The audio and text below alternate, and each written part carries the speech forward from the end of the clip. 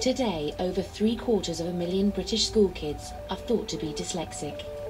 But many go undiagnosed, and schools can find it hard to cope with the 4% of children that are severely dyslexic.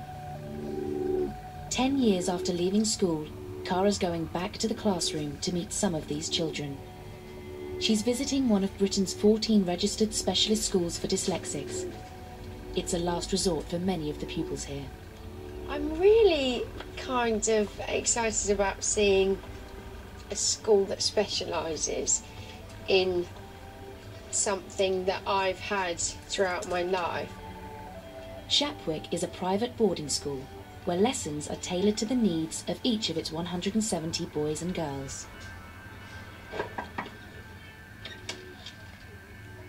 Hello. Good morning, Kara. Come on in. This is a lovely small class. It's very No easy. snoozing in the back row, I'm afraid, because the back row is only the second row. I know. And we've set you up a desk here. Okay. If you'd like to sit down, and you can join in with our English lesson this morning. I'll try my best. Don't show me up too much. And anything you're not sure of, you can ask Will, because he's had lots of English lessons in this classroom. So you're used to it. So before we start that, who can tell me, what are these letters called? Patrick? They're called vowels, that's right. If they were people, what sort of people would they be? Alex? They're cowards. They're sort of cowards, aren't they? Dyslexia doesn't just affect reading. It can obstruct short-term memory too. What do we know about this letter here? The big K, it's not very nice. So pupils here are taught new words by linking them to bright colours, shapes and stories to help store them in their long-term memories. It's called multi-sensory learning. What do we need to do to the little vowels to help them? We give it a friend that makes the same sound. So what I'd like you to do, boys and girls, is to make your alphabet with your plastic letters. Now, listen carefully to this one. Tank. Tank. Oh my God, is it CK? I thought it was just K. Right. Why did you think it was just K, Kara? I thought it was just K because the N is there to protect the A. Exactly. So you're right, it is. Oh, thank you. You're absolutely right, don't worry. Kara's already breaking school rules. Well, please never say K. You're not whispering in the back row. No, sorry. Most dyslexic school children don't get this kind of support.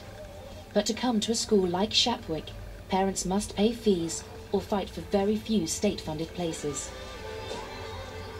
I just know that the normal way of teaching didn't go in for me, and actually now this is it, and it's kind of making me laugh because it's so funny how I know I would have. It just makes sense that it goes in. Because you're learning in this way, you'll be so more advanced than I am. Will is 10, and like many dyslexics, he also has associated conditions which can make school even harder. He started boarding here 2 years ago, after falling behind and being picked on. What do you remember finding the most difficult? Maths. Oh, I don't like maths either. Wasn't very good at spelling, and also I wasn't very good at reading either.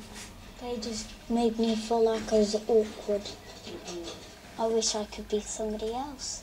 But then when I came to this school, I realised that I want to keep who I am now because I know that I'm not stupid.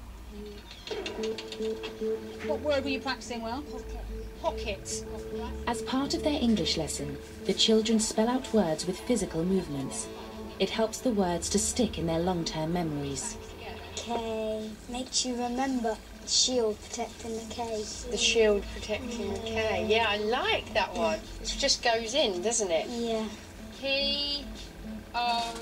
10 years ago, her old school did its best to help her. But for Kara, this way of learning is a revelation. Pocket. Well done. And I've just realised today that everything I learned at school wasn't progressive at all. It was just all staggered, and I did used to put my hand up, and I was confident enough in an awkward way to say, "I'm sorry, miss, whoever, what did you say again?"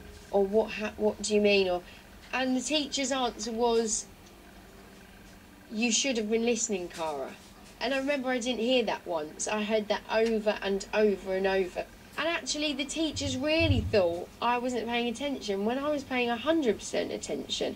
And also, you know, I was talking to the teacher today and we said how actually some kids can then go into having behavioural problems because they're told so many times that they weren't listening and they weren't paying attention and they're bad, when actually naughty kids in other schools have come to this school and they're not naughty at all.